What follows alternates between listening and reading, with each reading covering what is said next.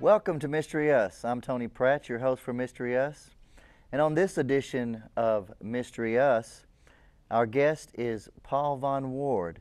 Paul is an interdisciplinary cosmologist and independent scholar who is the author of several books, including Our Solarian Legacy, Gods, Genes, and Consciousness, and his latest work is The Soul Genome, Science and Reincarnation. Welcome to Mystery Us, Paul. Thank you very much, How are you Tony. doing? I'm happy to be here. Great. Paul, most of the ideas about reincarnation in the past have involved some kind of religious belief or concepts that are of a spiritual or mystical nature.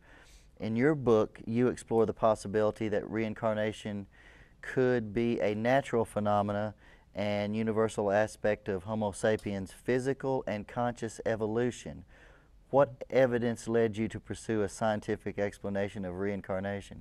Well, I think there's a lot of evidence, and what I do in the book is I introduce a number of areas of evidence that I think support the notion of reincarnation that most people don't think about in terms of reincarnation. Usually, as you mentioned in your introduction there, people think of reincarnation in terms of some ethereal spirit, the soul that somehow has nothing to do with daily living but incarnates human beings at the time of birth or at the time of conception. Those beliefs vary. Right. And that somehow it comes in and the soul has an experience living through a human. In other words, the human is somehow different from the soul that was reincarnated. But about 50 years ago, a psychiatrist at the University of Virginia named Ian Stevenson began to take a scientific approach and collect stories of children who were alleged to have memories of previous lives, and they knew things about people who'd lived before. They knew facts about locations, about incidents that happened in the lives of these people who were now deceased. Sure. And he found in India, in Asia, in the Middle East, in Europe, and the United States, many cases, about 3,000, between 2,500 and 3,000 cases of people where these memories could actually be validated, meaning that the information that these children had could be confirmed as reflecting events in the past. Right. Now, that doesn't prove reincarnation, but it's suggestive of the lifetime in the past somehow transmitting into the present lifetime this information and knowledge. He also found physical similarities between these children and their alleged previous lives. So this was the first real scientific effort to gather data that was empirical. You had pictures, you had measurements, you had recordings, you had documents, all of these things that science can do something with. And he died last year in 2007. But some time before he died, he began to review all of this data that he had, all this information, and he said, I've got all this evidence of this happened in the past, these people in the present know it, these people in the present resemble those people in the past. What is the explanation? Yeah. And so his thought was, maybe it's something like a container, and he used a Greek term called psychophore, a container that sort of carries it. Now, he didn't really have a lot of experience with some of the new areas of research in biology and physics, which suggests that all physical organisms have these energetic patterns, have information that are in a field that is not physical, but it accompanies the physical life of a person, the life of an insect, or some other species. All living species have this field. So as I began to do research on reincarnation, to do a different kind of book some years ago, I reread. I had met Ian 15, 20 years ago when he was doing the work back in the early 90s. I reread his work, and then I read some other books of cases of people who had the same kind of evidence. And I found that in looking at all these cases, there were about 5 different categories of empirical information that you could look at and identify it, evaluate it. I could look at it, a third party could look at it, and we could talk about it. These were not just memories or dreams or ideas that came out of a hypnotic session that only the person who had them could say, this is what I had. Now, that doesn't mean that some of those memories and things aren't valid, but you couldn't test them yourself. I couldn't test them. So I began to calculate sort of the areas based on a lot of the best cases that are out there, and I found that there was a whole set of physical features that seemed to carry forward from the previous life to this lifetime. And there were physical bodily features, characteristics. Bodily character. Well, one of them we call physical architecture, which really is the bone structure. Is this the biometrics? The biometrics that I mentioned in our earlier discussion.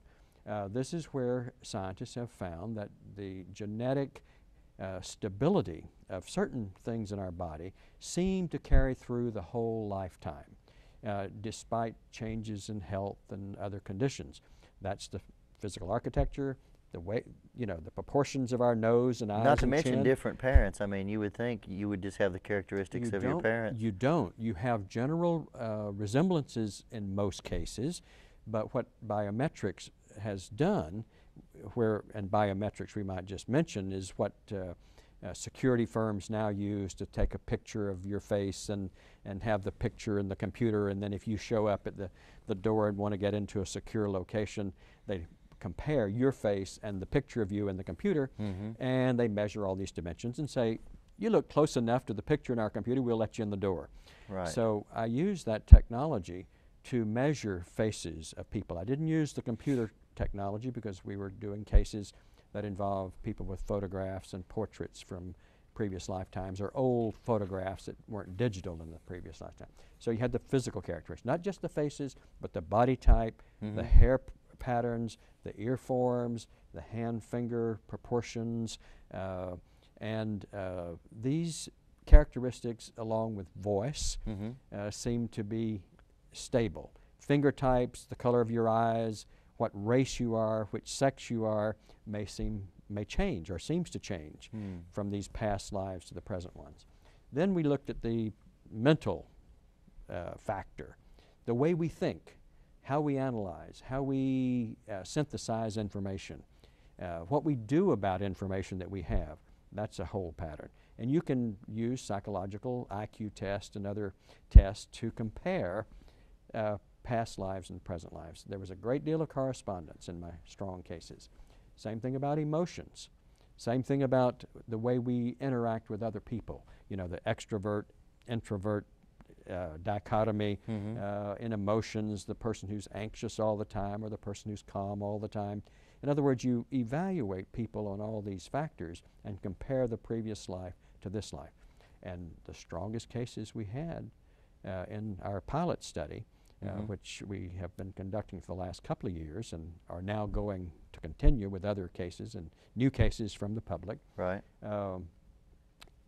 You have evidence that anyone can look at and say, this person seems more like that person who lived 100 years ago or 50 years ago than anybody else who's living today. And so that degree of correspondence is pretty powerful evidence. There's some sort of carry forward. Right. And I call it the psychoplasm. It's a little bit different from Stevenson's term. Psychophore. Psychophore was container. Right. But it's more than a container. It's your physical DNA, the genotype. It's your memories, it's your knowledge, it's your emotional states, your emotional predispositions, all of these things that make us a real person. I call it the whole package. Okay, so you call this model the psychoplasm model of information and energetic patterns, and this is what acts as the mechanism for transferring past life learning and adaptations. Absolutely. In other words, but how does that work, though? Well, that's a big mystery. Yeah. we're on your mysterious. Well, I compare it to the physics mystery of black holes. Okay. In other words, physicists, astronomers, all of the scientists who are studying these phenomena, they look into the darkness of space and they say, we see something going into a point in space. It looks as if matter is being destroyed, eaten up. We see coming out of that flares of light, radiation, so they see what's going in and what's coming out. Right. And the only way to explain it is something like a black hole. Right. And they say the black hole then must act in this particular way. So what I'm saying is the psychoplasm is in this field of reincarnation studies. We don't know exactly how it works. Right. But we know that it produces these effects. The effects, yeah. And so you have a cause, a past, a mechanism, and the effect. Now, I use the word psychoplasm simultaneously with the term soul genome, because I think what we're talking about is a scientific, down-to-earth notion of what people have called soul in the past.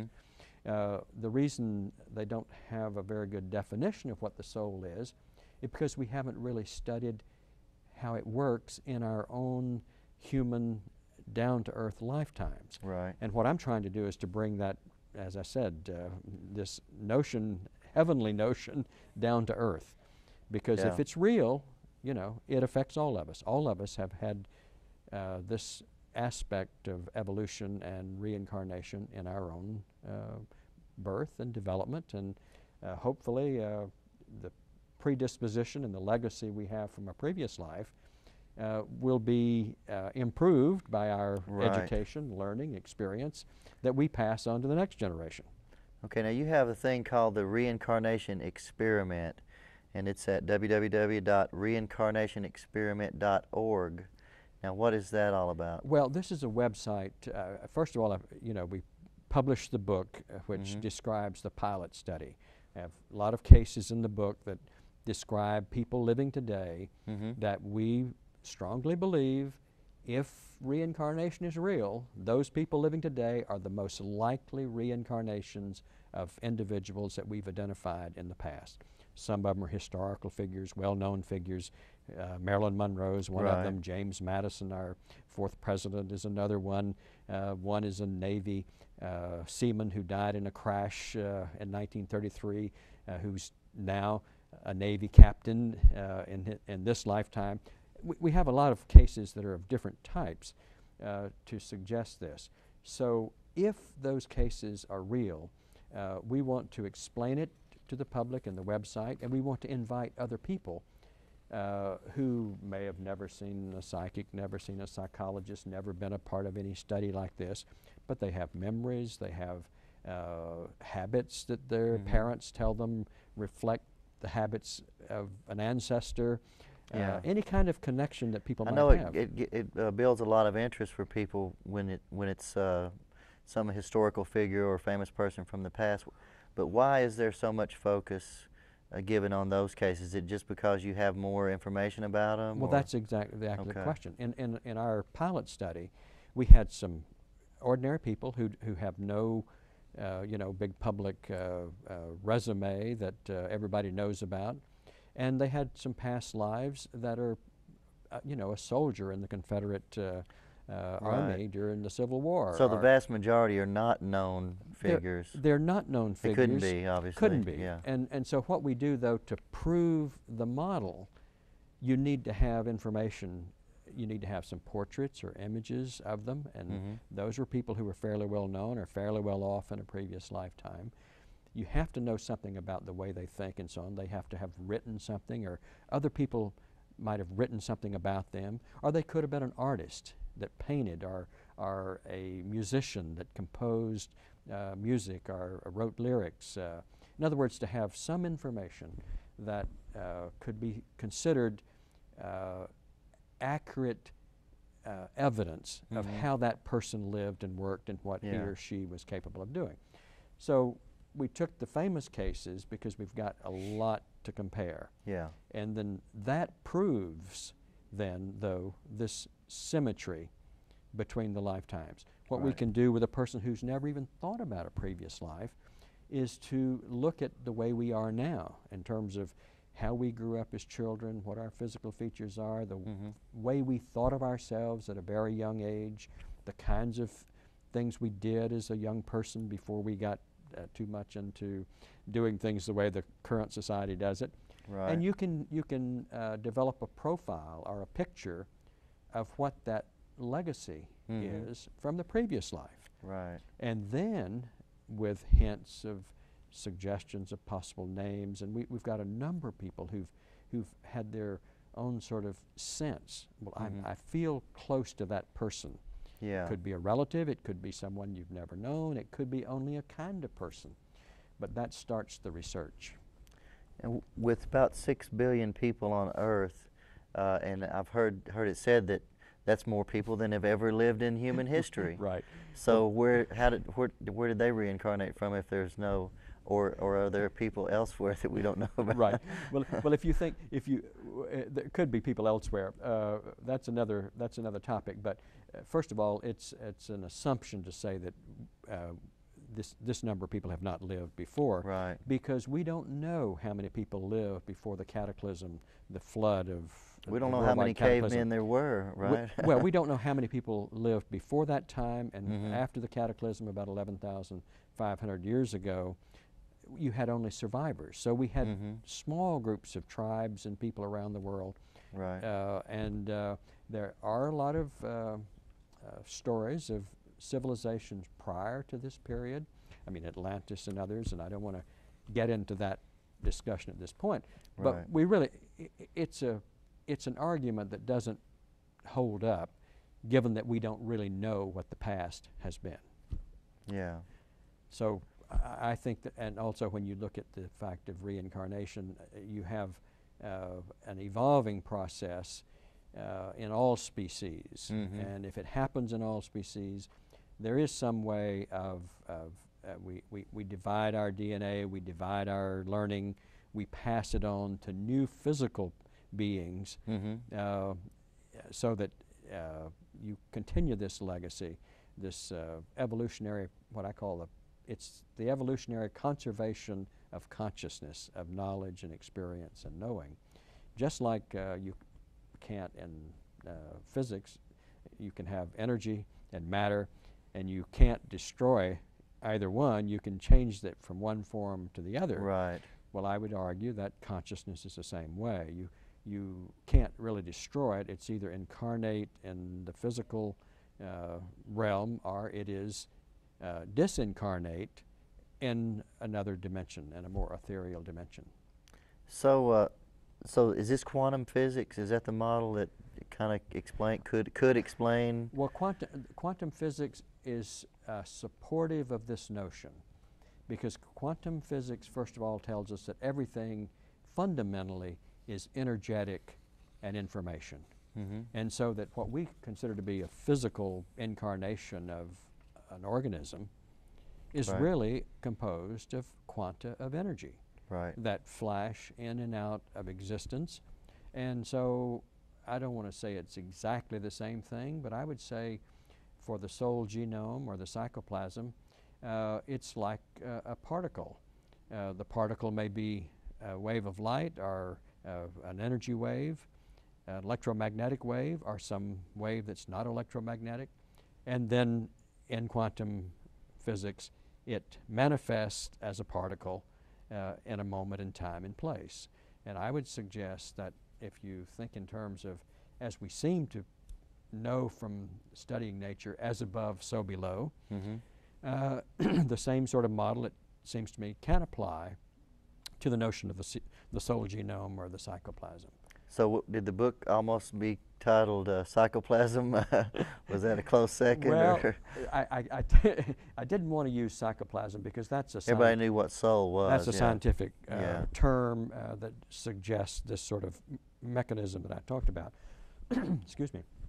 But the soul genome, the soul is not usually connected in the public's mind with the genome, because the genome is usually thought of as a physical set of DNA that we get transmitted from our parents and so on. But by tying the two together, we're suggesting that the genome itself is more than just physical bits of DNA and their chemistry. It's energetic patterns, it's information patterns, and that's where you get to the cutting edge of biology. Biology now is people who are on the cutting edge of research in biology are thinking of themselves as information system analysts, because what we've discovered is it's the information that shapes the evolution of bacteria, fruit flies, caterpillars to butterflies, etc. Of other organisms, is transmigration of the soul part of this process? Do animals reincarnate? Well, I would say that all living organisms reincarnate in the sense that we're talking about here. The term transmigration, in the traditional use of that term several thousand years ago, in its original connotation, was that humans could go from one species to the other, back and forth. I don't think that's necessarily the case that we're discovering at this point in time. I think that it's within a species, it's species consciousness, but it's speculative. But I think that we have evidence that learning and adaptation, which takes part in one generation of insects and animals, can be perceived in the next generation, just as we see in humans. For example, let's take great musician Mozart.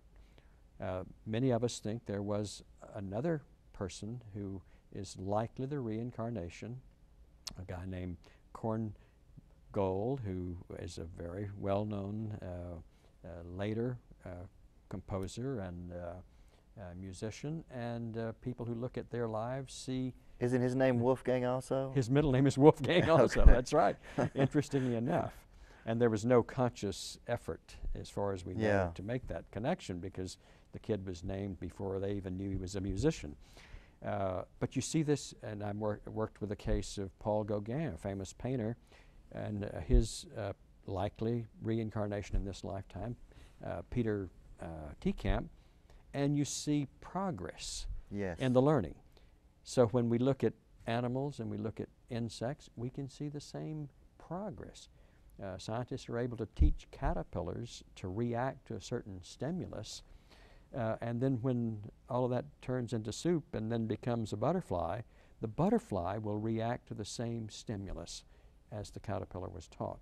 So anyhow, it's still very speculative, but I think that there's some basis in evidence that it's a natural part of the living order. So even plants have to have some kind of maybe connection. Like I know there's these little red berries that you see alongside the road and everything. There's only a couple of birds that can even chew them up to where the seeds inside, because normally they'll drop the seeds and spread it around. That's why it's everywhere, and it connects to a lot of different kind of plants. But even the birds that totally chew it up till it's disintegrated, digest it, it reassembles and still grows. That's right. So this is where biology comes in, with the notion that what you have are patterns. And just before actually the book came out, I read research about physicists looking in space using our space station.